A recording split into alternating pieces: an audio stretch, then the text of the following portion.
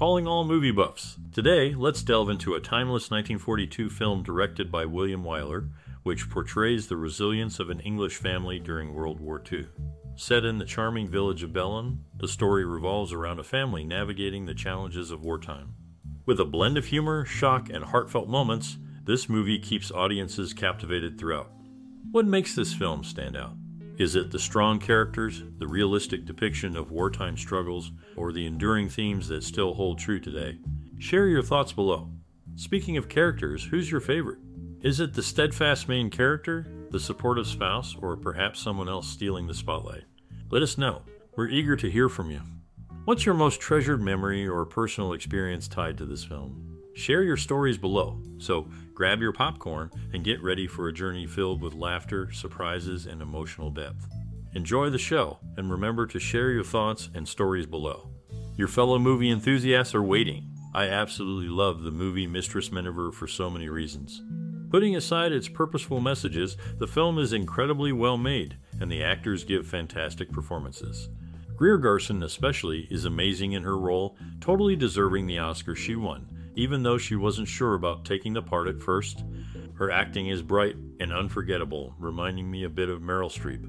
Teresa, Wright also does a great job as the down-to-earth, lovely character, especially for only her second film. She's really talented, earning her the Best Supporting Actress Oscar.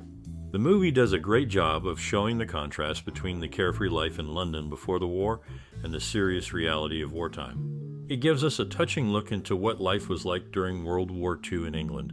One of the best parts of the movie is the Vicar's moving sermon during the London bombings, talking about how everyone is in this together during wartime.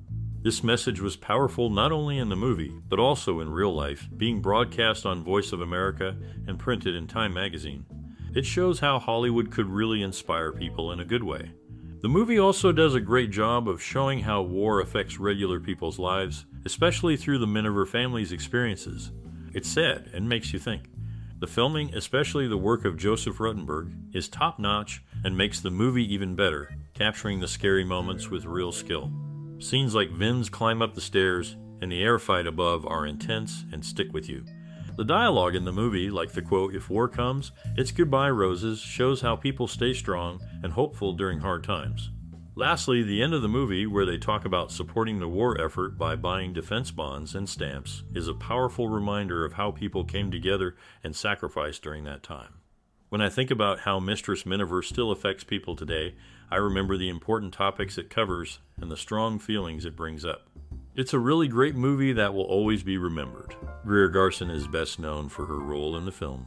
After completing work on Mistress Miniver, Walter Pidgeon went to the desert to recover from a series of bad colds. The Vicar's final rousing speech from the movie was printed in magazines like Time and Look. President Franklin D. Roosevelt ordered that it be broadcast on the Voice of America, and copies of it were dropped over Europe as propaganda. This speech, now known as the Wilcoxon speech, pays tribute to actor Henry Wilcoxon's stirring delivery of it. It resonated widely and left a lasting impact on audiences worldwide. In 1942, a notable film featuring an actress named Teresa, Wright, won the prestigious Best Picture Academy Award. This victory marked the first of two for her, as she later appeared in another winning film in 1946. She also graced two other nominated films with her presence. In a memorable scene, during a discussion about their son's upcoming marriage, one character expresses pride, prompting another to cheekily inquire if they are biased. This subtle nod references an earlier movie. The film's authenticity extended beyond its cast to its settings. A famous London location was meticulously recreated in Hollywood, foreshadowing similar recreations for future classics. These snippets offer a glimpse into the layers of this film, intertwining performances, clever references, and detailed set design to create a cinematic experience that endures. In terms of accolades, Mistress Miniver is notable for being one of the first films to receive nominations in all 4 acting categories at the Academy Awards, a feat shared only with From Here to Eternity. Walter Pidgeon's character wears an armband marked with LDV, which signifies Local Defense Volunteer. Ian Wolfe, a prolific actor, appeared in several acclaimed films, including Mutiny on the Bounty, You Can't Take It With You, and Mistress Miniver, all of which were winners in the Best Picture category. Throughout his career, Wolfe showcased his versatility in a wide range of roles across various award-winning films. In 1942, A remarkable film captivated audiences and made waves in the world of cinema. A talented actor played roles in 3 films up for the Best Picture Oscar that year, one of which stood out for its excellence. This particular film not only secured a nomination, but also claimed victory in the category, making a significant impact on the cinematic landscape. Beyond receiving praise from critics, the movie proved to be a commercial hit, breaking records at the box office. The studio earned an impressive profit, underscoring the film's widespread popularity with audiences of the time. Among the notable cast, a newcomer made her debut, adding an extra layer of interest to the film. Her entry into the world of cinema through this production showcased her potential and contributed to the appeal of the movie. In summary, the film's success at the Oscars, its staggering box office numbers, and the introduction of a new talent into the industry collectively highlight its significance in 1942. In 1942, a special movie did something very rare in movie history. It won 2 big awards at the Oscars in the same year. Greer Garson was the lead actress, and she won Best Actress.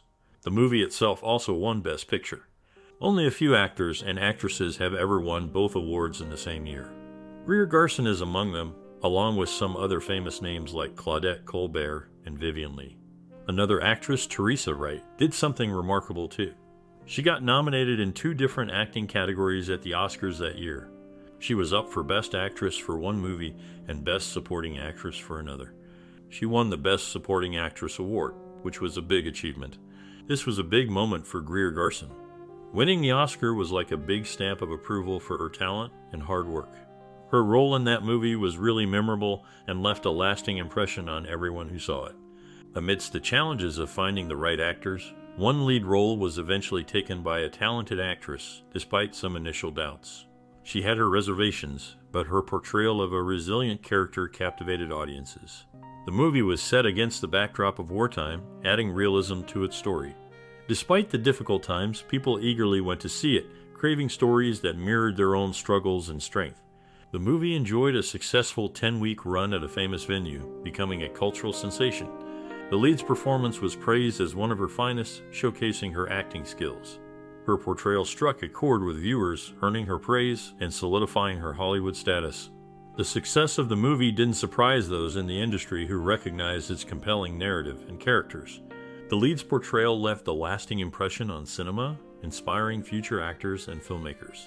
It remains a timeless favorite, showing the enduring impact of storytelling in film.